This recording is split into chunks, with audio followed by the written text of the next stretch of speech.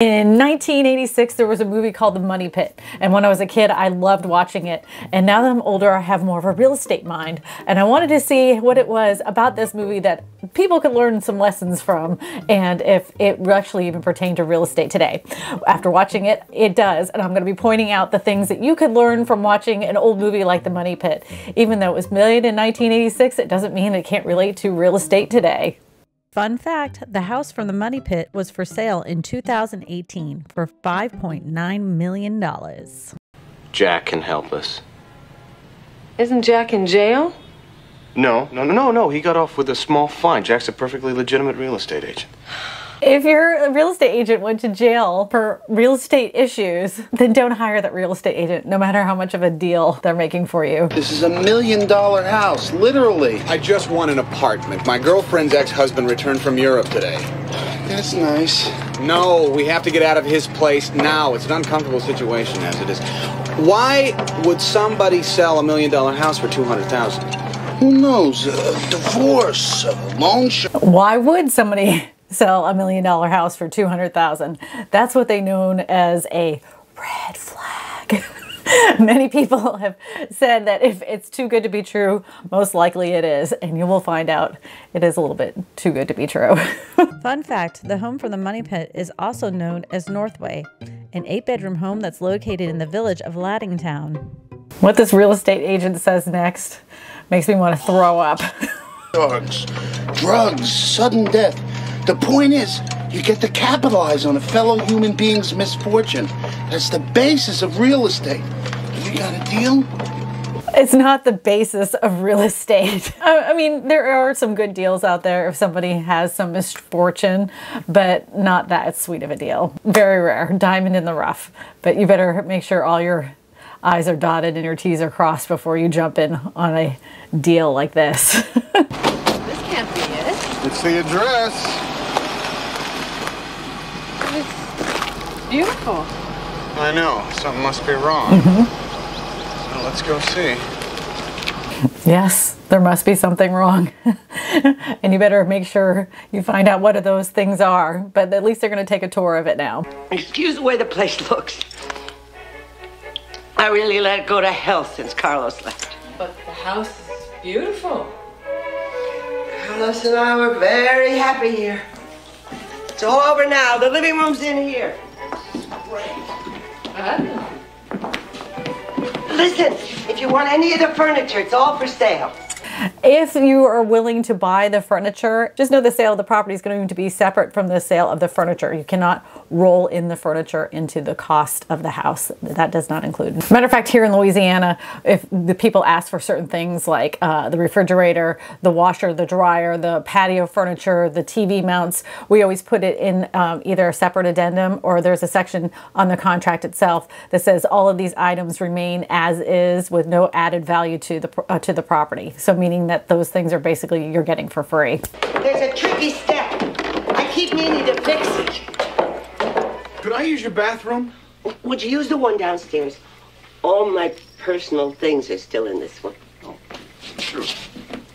There's a tricky step. She's been meaning to fix it. So she pointed that out. But where's the property disclosure? You know, they're taking a tour of the house. A lot of times before we even take tours of houses, us as real estate agents will give the property disclosure to the buyers, especially if it's a property they're interested way before they go to the house itself. That way the buyers know what's wrong with it ahead of time if the seller has disclosed it. Fun fact, there's actually 5.5 acres with this estate. No way is anybody going to be doing this on the weekend by themselves. I'm desperate for the clothes. Well, we need a little time. There isn't any time. Expedition is Friday. Expedition? When the words come out of a seller's mouth, I'm desperate to close, that means you can go ahead and lowball an offer. Even though they're saying it's $200,000, if she's willing to be desperate to close, see if she'll even go lower. That's just a little helpful tip if you're deciding to buy flip properties. Anybody that's desperate can take a little bit lower. Jack was right. We can't lose. Nothing can be this easy. Sure it can. You know what this is? This is the short line in motor vehicles. Did you hear that? The train is coming right when we decided to buy the house? This has got to be an omen. I can feel it. This is it! Everything breaking! Nothing will make a real estate agent cringe when they say, I don't know, I feel like it's a sign. There is no heavenly sign that's telling you to buy or not buy a house. And unless your bank account says you can't afford it, that's the only sign you should really be paying attention to. I know that some people are going to give me some guff on it, but honestly, there's no like magical force that cares if you buy or don't buy a home. It's all in what your gut tells you. And if you feel like it's right for you, then it's right for you. And if it doesn't feel right, then don't feel forced to buy any piece of property. Right. Right. They bought it! All right, then! Way to go! All right, let's just say that you can buy a house, but you can't buy a house like that fast. That's not how it works. That's not how any of this works. You still have to go through a title company. The real estate office would know way ahead of time before they would get a phone call, and you can't mark anything sold until the title work is completely done. This was only made for the movies. Nobody gets a stamp on a piece of paper. Granted, this was done in 1986, so maybe they did put a stamp on a piece of paper, but nobody would ever say anything is sold until you've got some signatures and some title work that goes along with it.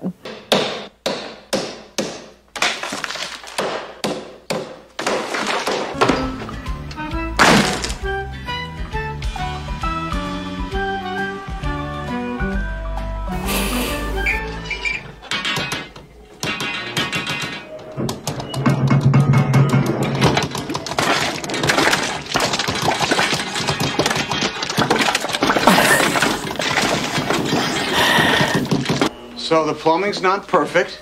We'll get it fixed. All of these upcoming incidents that happened to them could have completely been avoided by one simple task that would cost them no more than about $500. The most I've ever seen a home inspection cost is $1,500. And if anybody tells you they're not worth a penny, they're being silly. The home inspector would have caught all the plumbing problems that looks like is about to happen. And if you have clogged pipes that are full of mud, that means that there's tree roots most likely in your lines. And that can cost a very pretty penny. Granted, I do know this is the movies and it made for a good movie, but I just want to let you know, it did a little proper prior planning. How long do you think all that'll take? 2 weeks. Really? Yeah, that's all. When do you think you could start? Just as soon as your check clears. Well, couldn't you at least hang the door? I got enough cash for that. Haven't got the right materials. Wood's rotten. Won't hold a screw. No wonder you've been turned down by every plumber in the valley. Boy, that's not true. That's another one of those things. Never pay up front. I mean, of course, pay a deposit.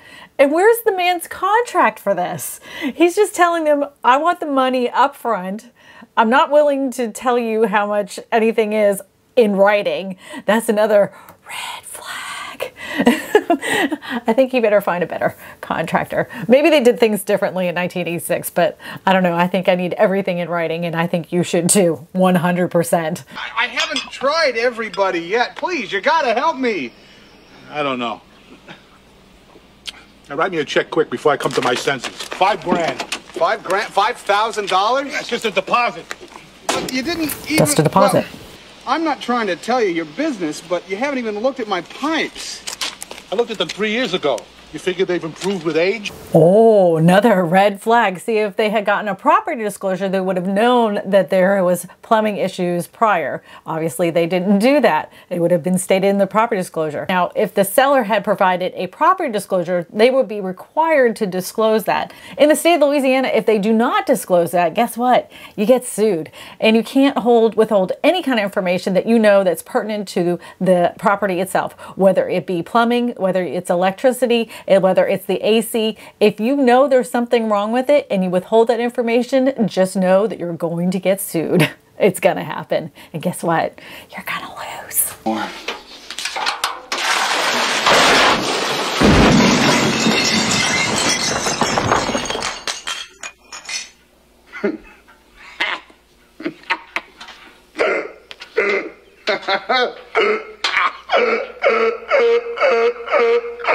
I am sinking fast into the money pit, and I don't want to drag you down with me. So save yourself while there's still time. Walter? I've just given our last $5,000, our last 5,000 borrowed dollars, to the shirks.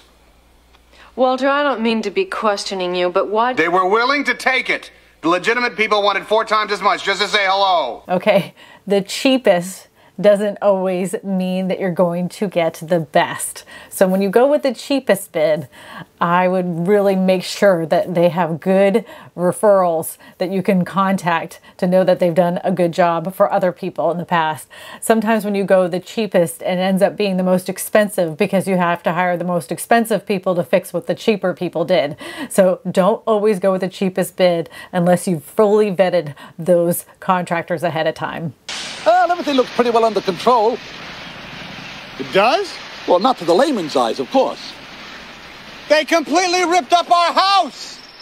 They sure as hell did, didn't they? They really ripped the guts out of it. They're work animals, I'm telling you. Look at those holes, huh? When I do get the permits, how long will the job take? 2 weeks. 2 weeks? 2 weeks? You sound like a parakeet there. 2 weeks. Okay, here's the thing. Whenever you have any work done in your house, you make sure you have somebody watching over your job, unless you have a general contractor that's watching over the job that you know knows what they're doing, that they're overseeing exactly what's going on.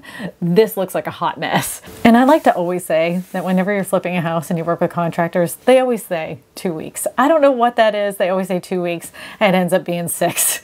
And whenever you have a timeline like that, you can forget it. It's not going to happen in 2 weeks. If you can't envision it, then it's not even realistic, but it makes you hopeful because after 2 weeks, you're like, well, how much longer? And they're like 2 more weeks. And then after those 2 more weeks, they're like, we're going to be done in like 3 days. They know that you've had enough. So they don't want to tell you it's going to take a month because then you're like, oh, but if you say 2 weeks and you say, I just need a little bit more time and they're halfway done, then you're like, oh, okay, whatever.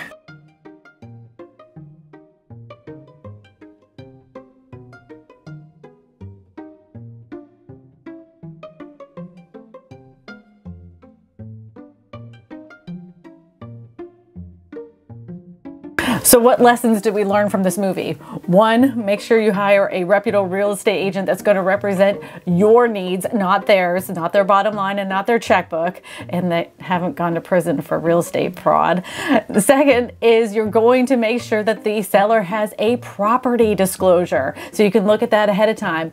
Third is you're going to get a home inspection. It's $500 a peace of mind, and a lot of the problems that they faced in this movie you wouldn't have faced if you had a property inspection. And lastly, you're going to make sure that you have a good general contractor that you can work with, that you have a good relationship with, that has lots of referrals that you can contact, has lots of evidence of past projects that you can see. Make sure they have a social media account because if they're good, they're willing to show off their work. If you like these kind of React videos and you would like to watch more, go ahead and click this playlist right here. If you'd like to watch something else that YouTube recommended, go ahead and click this video right here. My name is Kristina Smallhorn, your real estate whisperer, and I tell you all this because good real estate information matters.